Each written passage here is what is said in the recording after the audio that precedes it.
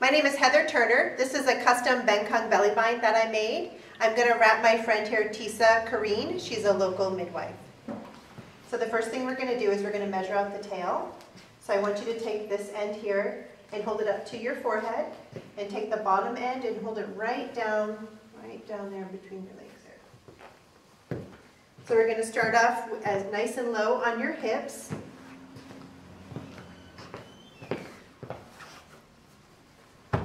So you can release that part here.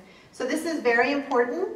The very first knot you want below your cervix to help support your uterus. Bring your feet together and then take a deep breath. And you're going to twist the tail around the fabric and hold it straight up. As you're going around, you want to make sure that the fabric is nice and wide. So we're doing the second knot.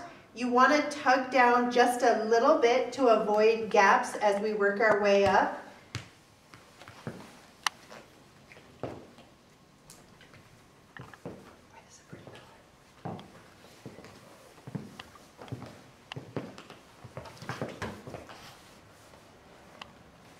And we just work our way around.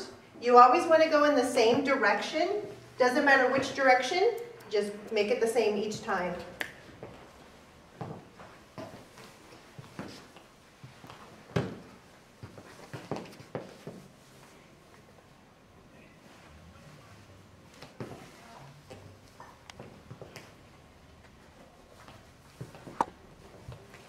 Sometimes you get a little bit of extra gapping in the back, but don't worry about that.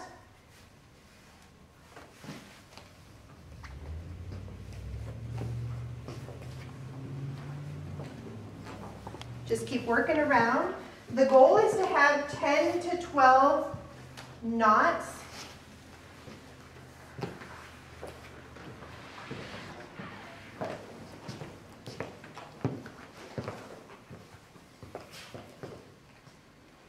With as little gaps as possible.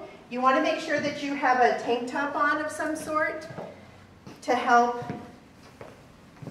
keep your wrap clean. So you don't have to wash it as often, and then also so that it doesn't tug on your skin.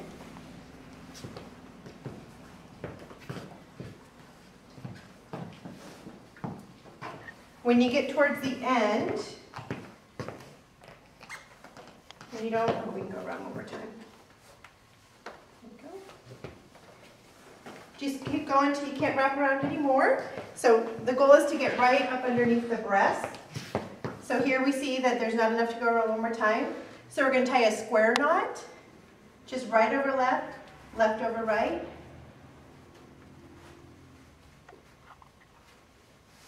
And then just tuck in the excess.